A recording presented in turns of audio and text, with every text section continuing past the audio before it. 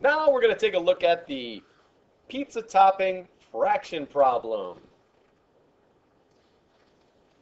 The people who visit Mr. Marinich's Edu-Blog got together to have a pizza party. Use the clues below to decide what toppings are on each of the 16 pizzas. Now you could pause it, look at the clues, and try to solve it by yourself. Or if you're giving this to your class, you can pause it now, have them read the clues and solve it in partners. That might be a good idea. Either way, here we go. Let's solve this problem. Well, I noticed right off the bat there are 16 pizzas. And your job is to use the clues to decide what toppings are on each of those 16 pizzas. I'm going to approach this in order. This is a problem you can do in order. Some you might have to start backwards and look at the last problem and go from there. But this one, straightforward. And the first clue says 1/4 of the pizzas are just plain cheese. So the first thing I'm going to do is make 16 pizzas. I've got a row of 4, so I'm looking at 4 rows of 4 to make the 16 pizzas. I'm going to start thinking about those clues. I'm thinking that the first clue was talking about cheese pizzas, and it said that 1/4 of the pizzas are just plain cheese. So let's do that. Okay, 1/4 of 16. Well, you might know that 1/4 of 16 is 4, but if you want to look at the fraction, you could say you could have 1/4, and the denominator tells you to make groups of 4. So you could do that. There's a group. See that? And you can go, down the list and mark off pizzas as 1 out of 4, having cheese as their topping. So let's kind of do that. All right, let me just remove that line, the circle, because we're going to go through and erase them from time to time. So we'll just kind of break them up like this, so you can just see the groups of 4. All right, and according to the first clue, 1 out of every 4 of these pizzas was cheese, so we'll put a C on that for cheese. And then we can move on to the next clue.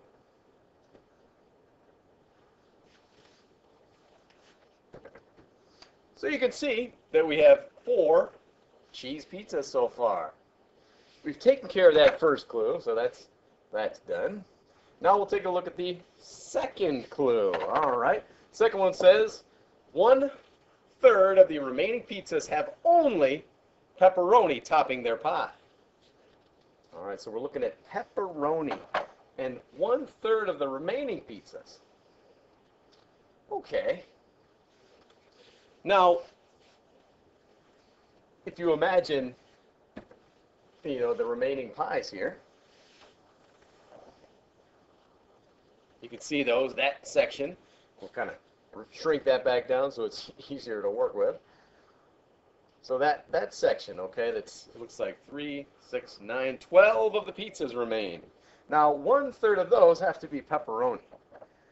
Okay, so I'm thinking of groups of 3. Okay. Kind of look at groups of 3. Okay, there's a group of 3. So out of those, there would be, since it's 1/3, 1 out of those 3 would be pepperoni. And now we can look at the next group of 3.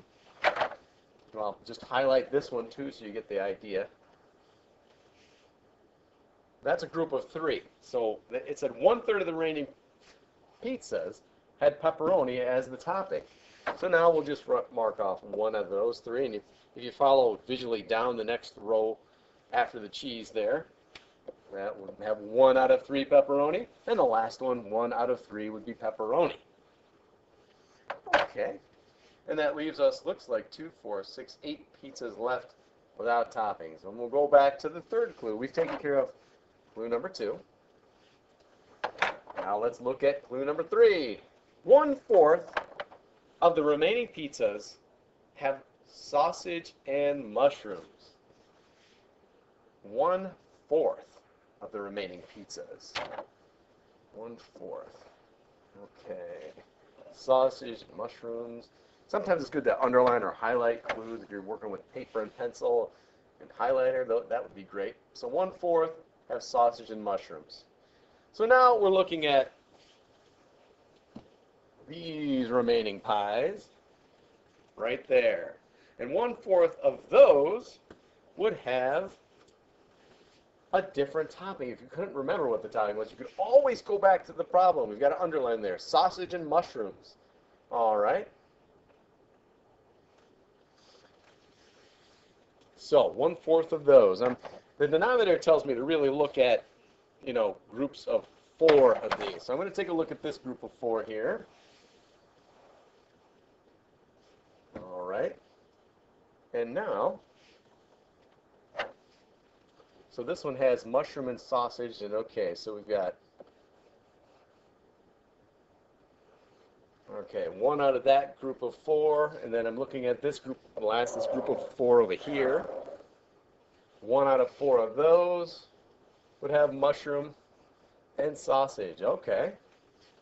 We've taken care of the next clue. Moving right along here. Clue number 4 comes up next. Half of the remaining pizzas have ham and pineapple. Half. It's that benchmark fraction we talked about in another post. We've seen it many times. Half of the pizzas have ham and pineapple. So H and P. All right. Half of the remaining, and you can see you have 6 remaining pizzas with no toppings whatsoever, and half of those, half of 6 would be 3. But to look at the fraction, we've got 1/2 of that grouping would be 1 out of 2, and we'll kind of continue that down.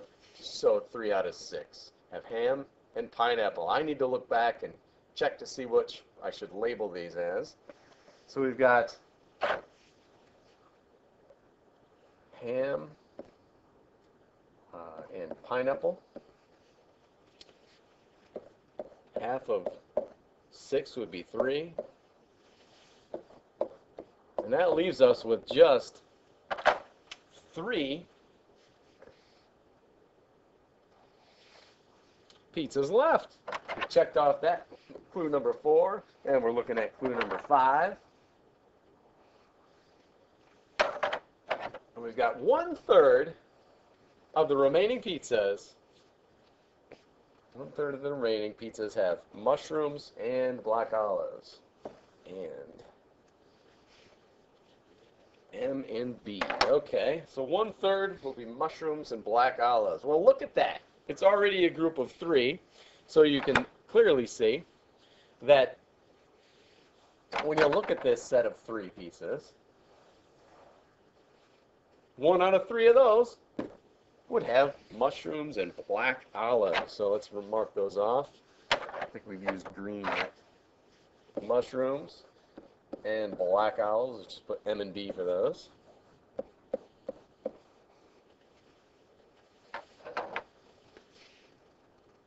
Oh, goodness. Did I make a mistake? Let's check.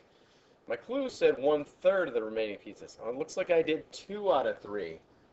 That would be 2/3 of the remaining pizzas. So we'll have to backtrack a little bit. Get rid of that last one there. And now, that shows 1/3. Okay, it's good to check your work. When I went back up and reread that clue, I caught my mistake. And that's a good strategy to recheck your work. So now, clue number 5 is taken care of. We'll move on to number 6. Number 6 shows us that half of the remaining pizzas have hamburger. You might be thinking, Mr. Marinich, there are only 2 pizzas remaining. So 1/2 of 2 would be 1. You'd be right. So you'll mark off 1/2 of those 2 with hamburger. So let's put H M. Just try to write that in there because there's really, we don't want to confuse it with ham. So there we go. Hamburger would be on that pizza. And we're done with that clue. That checks out. Half of the remaining pizzas. Yep, half remaining hamburger. Got it. All right, last clue. Clue number 7, if you will, right there. Half of the final pizzas, half of the final pizza, oh, got to read carefully there. There's one pizza left, has anchovies and anchovies and mushrooms, while the remaining half has bacon and green peppers. Wow, that's a complicated one. So the remaining half, bacon and green peppers. All right, so we have to take this final pizza and split it in half. That denominator of 2 tells us to do that. We have 2 equal parts to make up that last pizza. And on one half, we have anchovies and mushrooms. It looks like mushrooms there. See if we can move that out of the way. Slide, there we go. Okay, anchovies and mushrooms. So A and M will be on half of that pizza. We'll write that in there, A and M. And last but not least, the final half of that last clue says, while the remaining half has bacon and green peppers. Bacon, all right, we'll just put B and G. B and G.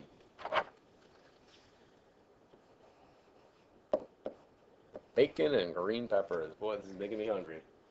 So, now if you look back at all your work, you've got it all written there, and if you want to check what the initials for these mean, you'd bounce back up to the top and see what they mean. All right, C means cheese, so 4 have cheese. 4 have pepperoni. M and S, can't remember what that means. Let's check that third clue. Sausage and mushrooms. Ooh, I wrote it backwards. All right, so that's sausage and mushrooms, the MS, mushroom sausage. Then we have an H and P, I believe that was ham and pineapple, 2 of those. Then we have M and B, mushroom and black olive, 1. Hamburger topping, 1. And 1 pizza, where they couldn't decide. They had anchovies and mushrooms and looks like black olives and green peppers. And there you have it. And that is the solution to the pizza topping fraction problem. Thanks for checking out Mr. Marinich's blog, and we'll see you next time.